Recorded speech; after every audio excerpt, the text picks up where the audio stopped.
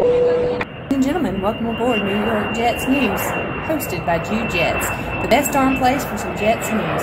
Enjoy your flight. What's good, ladies and gentlemen? Welcome to the New York Jets Daily Recap. I'm your host, Jude Jets.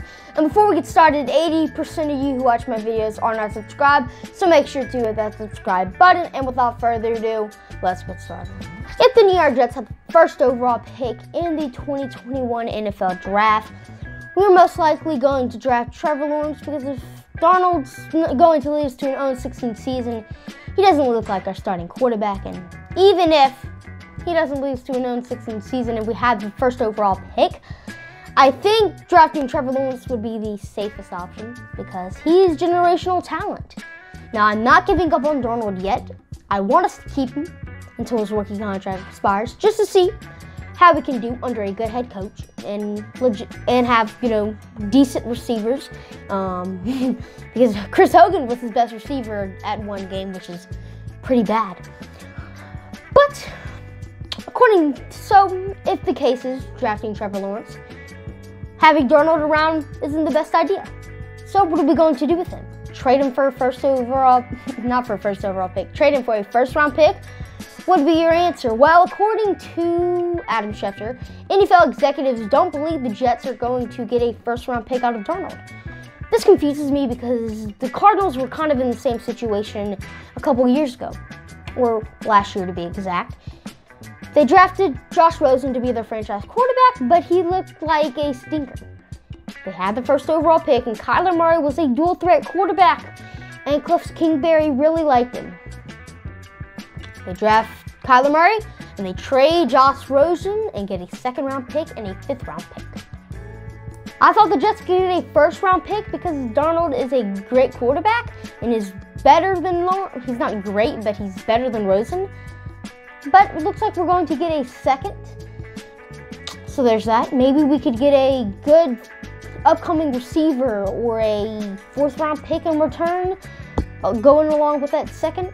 Or maybe an NFL team who needs a quarterback, like the Colts, like the Bears, like the Saints, might be willing to offer a first-round pick just so they can secure Darnold. But I don't know. Now, if we don't have the first overall pick, because the Giants are actually projected to get the first overall pick, because they have the weaker strength of schedule. Both the New York teams, besides Buffalo, are supposed to go 0-16. That's pretty bad. We're not supposed, but we're projected to go 0-16. That's really bad. And Trevor Lawrence might be the option for the Giants because Daniel Jones might not look like the starter for them. And I don't think we should draft Lance or Fields. I feel like Darnold's a safer option. And it's probably going to be better than them in their NFL careers. But Lawrence is just generational talent, and he's the best prospect since Andrew Luck. And I think Andrew Luck could have been a Hall of Fame QB if not being injured so much. But it looks like the Jets might not be able to get a first-round pick in a Sam Darnold trade. So there's that. First Jamal Adams, now Le'Veon Bell. He wants out of New York, Bell. That's some disheartening news. Now, he hasn't came out with an official statement saying he wants to come out of New York, but after yesterday's game, he liked several tweets that said that the Jets should trade him. He also liked a lot of other tweets saying that Gase does not know how to use him and that the Jets don't use him properly. So, it's pretty clear he wants out in New York. Now, he hasn't talked to Adam Gase, or Adam Gase hasn't talked to him yet. But it looks at this point that towards the trade deadline, Bell might be out of here, which is sad because I thought he played well. He only had 13 carries and he had 60 yards. That's better, than last year. Or not. We'll put it in perspective. He had good yards per carry. He had 4.6, while he had 3 point something last year. So he looks like under a good offensive line, if he gets more touches, he could have 100 yards. But the main problem with us not using Bell much is because we didn't use him in the pass game a whole lot last year. And we were going to, use him in the pass game more this year, but we only threw it to him once. That's not using him more in the pass game. Gase says not using Bell much was just because of how the game was going. I mean, Bell's one of the best receivers you have on the field, and he doesn't even play receiver. He's not better than Crowder, and he's probably not better than Hogan at receiver, but he's better than some of those other guys. Maybe not Berrios, but he could be a starting receiver in the NFL.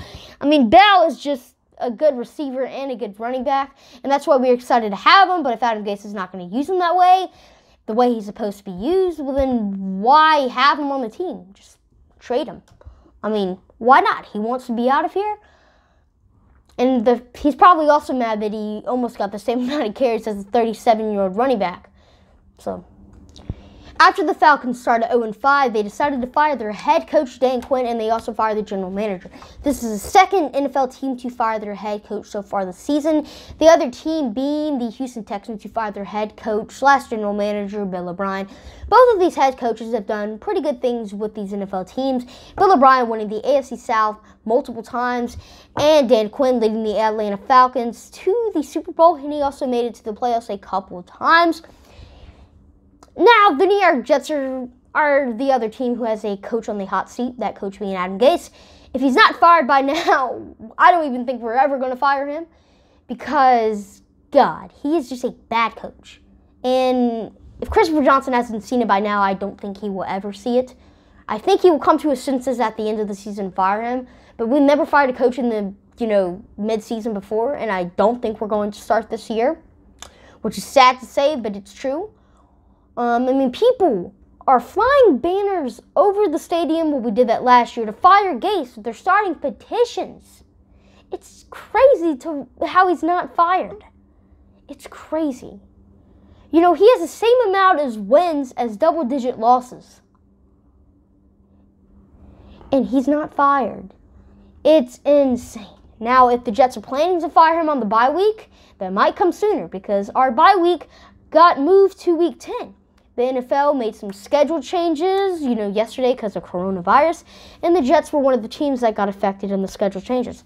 So our game in Miami against the Dolphins was in week 10, but it got moved to week 6. Our bye week moves from week 11 to week 10, and our game against the Chargers moves to week 6 to week 10. So those are some schedule changes for the New York Jets, and the firing of Adam Gase might come sooner than later. So that's some good news. Thank you guys for watching, and as always, go Jets. Peace!